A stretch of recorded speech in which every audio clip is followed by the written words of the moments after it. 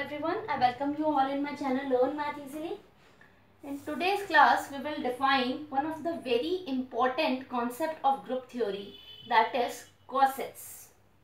This is a very important part of group theory and many important questions are coming from this topic in your university as well as entrance exams. So before giving the formal definition of the term coset, we will start with the basic ideology or basic concept behind this topic. Suppose you have G is a group and H is a subgroup of G. You know there are so many properties of subgroup. If a group G is abelian, H is abelian. If a group G is cyclic, then H is cyclic. And what are the conditions from which we can prove that H is a subgroup of G? Now we will define a relation which establishes between an element of G, any element of G and H. How? See, H is a group and we define a set HA, which means elements of the type HA such that H belongs to H, and AH such that A is getting multiplied with H from left hand side. Here HA means element A is getting multiplied with H from right hand side, and AH means an element A is getting multiplied with H from left side. Then if you have, suppose H is equal to H1, H2 and so on, then HA is equal to H1A, H2A and so on. And AH is equal to AH1, AH2 and so on. Then HA is called right coset of H in G, and this is called left coset of H in G, and this is called left coset of H in G. Most of the time we discuss whenever we are doing any kind of proof, result or property, by default we are using it without loss of generality. It is a multiplicative group only. But in case you have additive group, then your right coset is denoted by H plus A, where A is getting added to H from right hand side, and it is something like this: H1 plus A, H2 plus A, H3 plus A and so on. And for left coset in additive group, you have H is getting added, A is getting added to H from left hand side. So this is A plus H1, A plus H2, A plus H3 and so on. In case of additive group, this is your right coset, and in case of additive group, this is your left coset.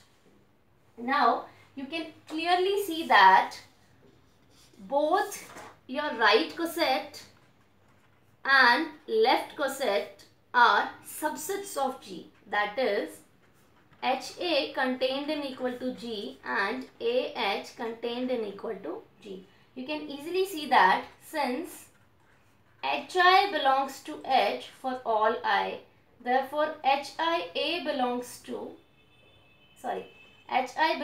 H contained in equal to G, because H is a subset of G, therefore HI belongs to G for all I.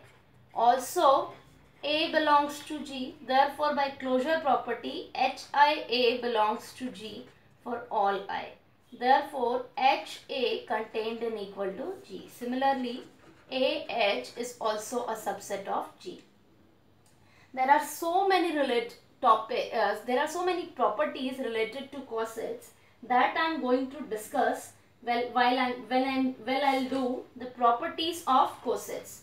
Before that, I'll explain some examples also related to that topic. In this video, explanation part is done. Now I am going to give you the formal definition of cosets. Let H be a subgroup of G and let A belongs to G, then we define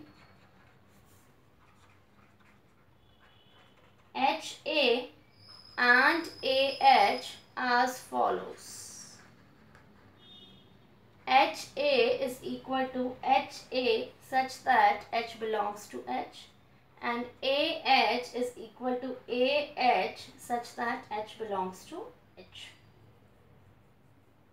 Thus, if H is equal to H1, H2 and so on, then you have HA is equal to H1A, H2A and so on, and AH is equal to AH1, AH2 and so on. HA is called right coset of H in G, and AH is called left coset of H in G. This was the case of multiplicative group because whenever we are doing any kind of proof in group theory, without loss of generality, we are taking this group as a multiplicative group only. But in case you have the group is additive group, in case of additive